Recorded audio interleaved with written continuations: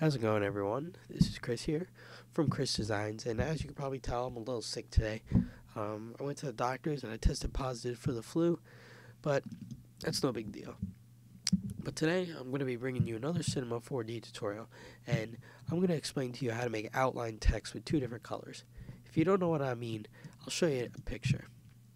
So right here is a picture that I did when I was really noobish to Cinema 4D. As you can see that I have an outline in the white, and then my inner bevel on the text is blue. If you don't know how to do this, it's not a big deal because it's very hard to figure out. I had to do a lot of playing around with this to finally figure out and how everything worked in Cinema 4D. But I'm here to show you guys how to do it the easiest way possible. So go ahead and open up Cinema 4D. Excuse me, guys, I'm a little sick today. Just please bear with me. Go ahead, if you did watch my last video on the best render settings in Cinema 4D, go ahead and apply those render settings, which is what I'm going to do now. So it looks good. So now you're going to want to go to your light tab and add a floor. And then you're going to want to go to MoGraph, text to object. Go ahead and type whatever you want. I'm going to type Chris. Then go ahead and align that to the middle. Change your font to whatever you like. I'm going to change my font to, I don't even know how to pronounce this, Bitsumishi, sure.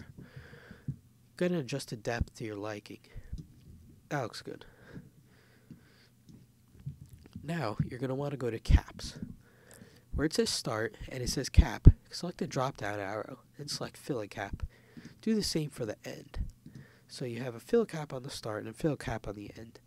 If you scroll down to steps, it should be on 1. That's good. Just leave that the way it is. Where it says radius, though, you're going to want to change that from a 5 to a 2. As well with the radius on the end, from 5 to a 2.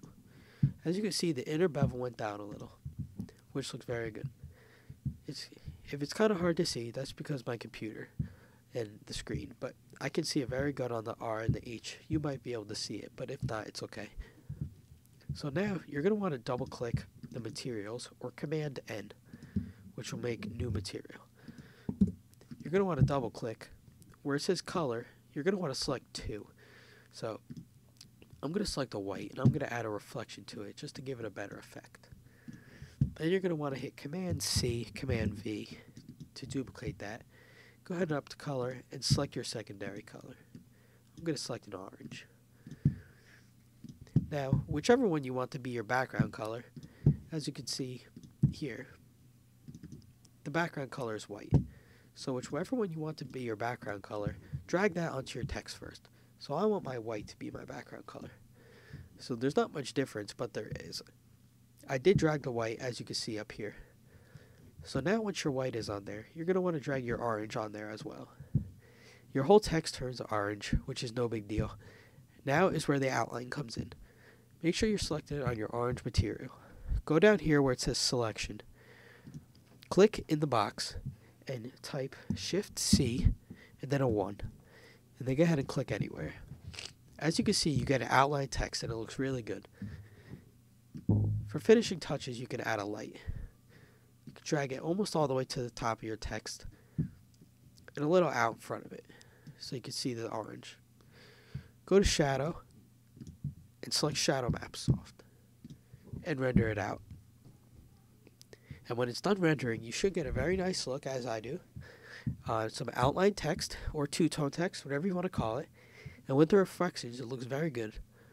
So that's it for the tutorial, guys. Please thumbs up and subscribe to my channel if you like my vids. Thanks, guys.